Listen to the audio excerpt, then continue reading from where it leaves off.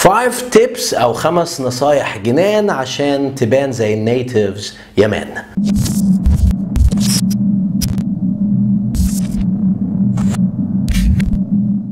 أول نصيحة معايا النهاردة اللي هي use contractions، و contractions يعني الاختصارات.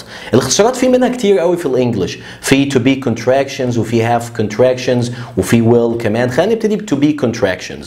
احنا عارفين to be هي am و is و are. النيتيفز عادة لما بييجوا يتكلموا بيختصروا أو بيعملوا contraction ل to be، فبيقولوا I am بدل ما يقولوا I am، بيقولوا he is و she's بدل ما يقولوا he is و she is، بيقولوا you're were we there. خلينا ناخد مع بعض example كده عشان نفهم. شوف المثال دوت او الجمله دي لو انا قلتها في الطبيعي من غير ما اعمل contraction، هقول we are learning English right now. لكن هتحس بفرق كبير قوي في النطق بتاعك وانك بدات تبان فعلا زي صاحب اللغه الاصليه ما تقول we're learning English right now.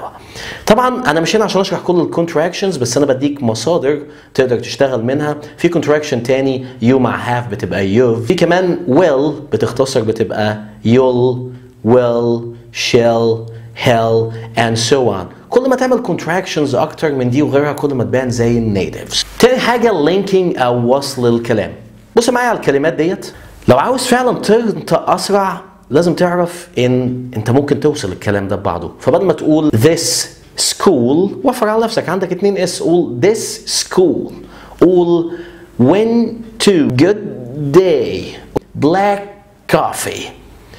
الوصل في الانجليش ليه اسرار كتير، انا هسيب لك فيديو قبل كده رائع جدا كنت عملته على اللينكينج، تقدر تتابعه وتتفرج عليه عشان ما نبقاش بنكرر نفسنا، وهتلاقي الرابط في اسفل الفيديو. استخدم have got بمعنى have او بمعنى must اكتر من كده زي ما النيتيفز بيستخدموها. بطل تستخدم have كتير، بدل ما تقول I have a car قول I have got a car. بدل ما تقول I have a big family قول I've got or I have got a big family. ممكن كمان تستخدمها في الأسئلة.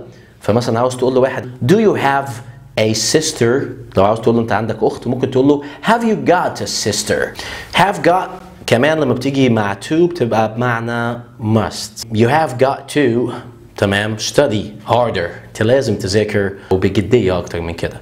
you have got to study harder. stop using very.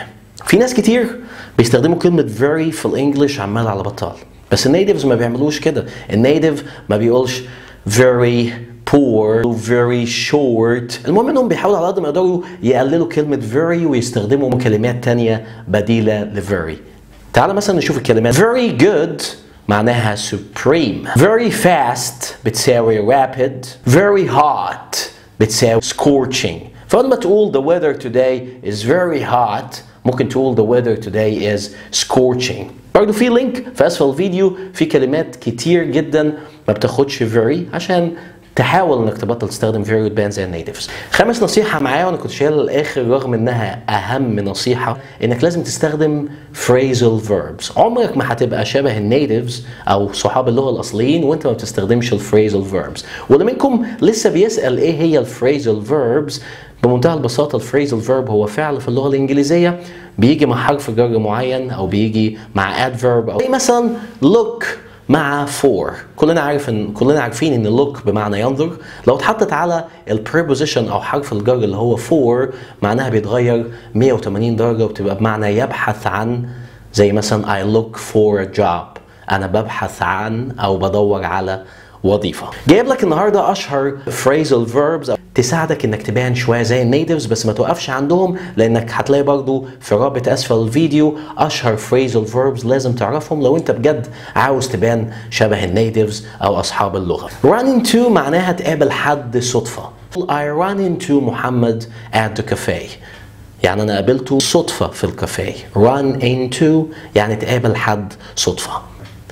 call off بتساوي cancel يعني يلغي. يعني مثلا لما اقول لك I call off today's session يعني انا بلغي السيشن بتاعت النهارده بدل ما تقول I cancel today's session. عندنا كمان get on و get in، الاتنين بمعنى ان يركب مواصلة معينة، بس الفرق ان get in بتيجي مع car or a taxi. لو انت مع صاحبك مثلا تقول له اركب فتقول له get in a car او تاكسي اللي هو كاب في الامريكان انجلش، عربيه خاصه يعني فبنستخدم معاها جيت ان. لكن جيت اون بنستخدمها اكتر مع المواصلات العامه زي باص زي ترين زي بلين.